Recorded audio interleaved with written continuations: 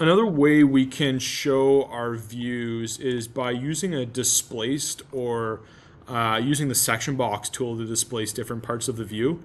I'm going to show you two different ways of doing this. One, I think is kind of a cooler way of showing floor plans potentially.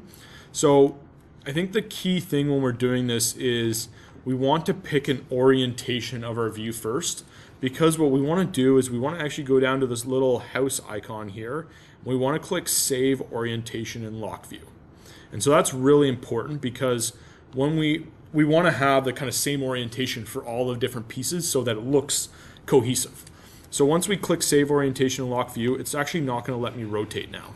So I'm trying to rotate this, it won't let me rotate it. But if we go here, Unlock View, we can rotate it around and then just go back to this cube and go to Restore Orientation in Lock View, and just kind of snaps us back to that place.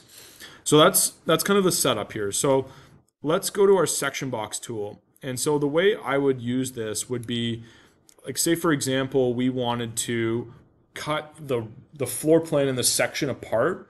And obviously you can do that with displacement, which if you don't know how to do, I can show in another video. But when you cut it like that, I think it's a little bit more effective doing it this way in terms of graphics. So I'm just going to unlock my view, and I'm just going to do a couple things here just to start. I'm just going to bring in this crop box so we're not seeing as much of the topography.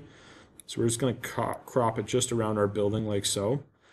And essentially, I'm not going to go to restore view just yet, but we're going to be in this area. So what I'm going to do here is I'm going to duplicate this detailing. So I'm going to call this one 3D section exploded, or Axon. Let's call it Axon 1. And then I'm going to call this 3D section Axon 2.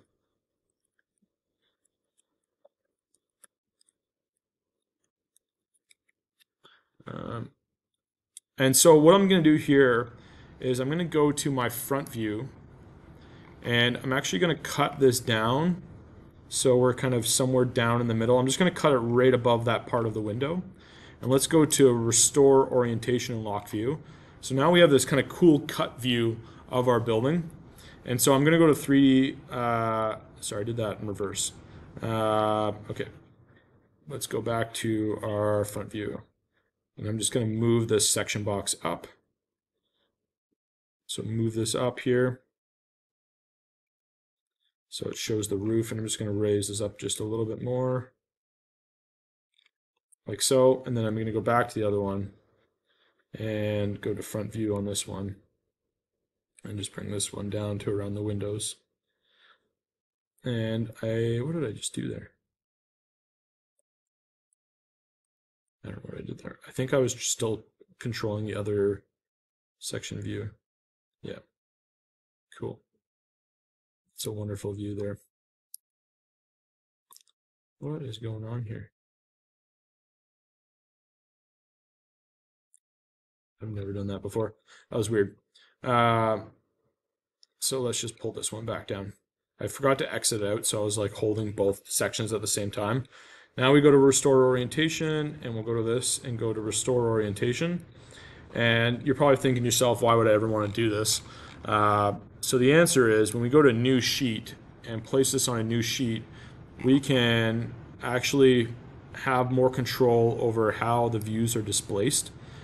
And the other cool thing is, if we go back to that 3D section we were working on earlier, we could go to, let's change this to Hidden Line View. We could go to View, View Template, Create New Template from Current View. Let's call this 3D Section. And we'll just leave it like that. And then I'm going to go over to our new axons here. We'll go down here to View Template, and we can apply our new 3D section view template. And this is where it actually becomes cool in this view, because we can actually see all those walls get post shade in now, and those graphics are cohesive. And so now when we have them on our sheet, let's maybe just, these are both, yeah, we can change the scale of these.